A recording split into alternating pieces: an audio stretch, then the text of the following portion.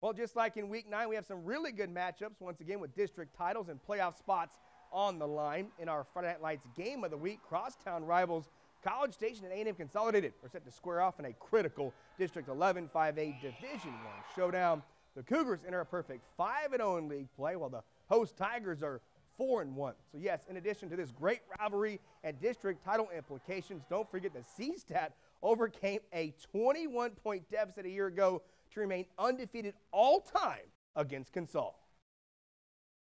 It just ups the ante there. Like, everybody's going to be more intense. It's going to be obviously a real physical game. They're fighting for a district title. Really, we need to work on keeping the emotions at a minimum. Just play passionately, but not emotionally. We need to go in there and expect to play fierce, but don't allow anybody to get into our heads. They'll come out with vengeance. They play with attitude, which I like. I prefer that. So it'll be fun. We're looking forward to getting another notch on our belt, and I know they're going to come out and try to play us hard. And I mean, that's expected in a rivalry like this. It's bad blood, like I said, and we're excited. Both sides are.